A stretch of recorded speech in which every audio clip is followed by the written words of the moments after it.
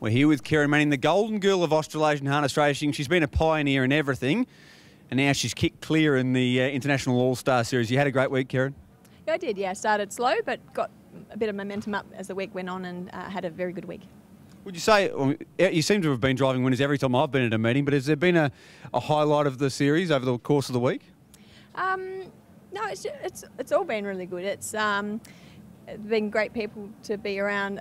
The visitors are just lovely people, and the locals have been, they've all been one happy family, I suppose you could call it, especially on that bus we go around on. So it's been a highlight all week, and it's sad that it's finished, but I think I'm required back at home, so I'd better head home and do some work.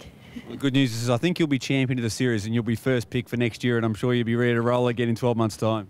Yeah, I will, that's right. I was honoured to be picked this time to compete, and hopefully can for a few more years and get invited.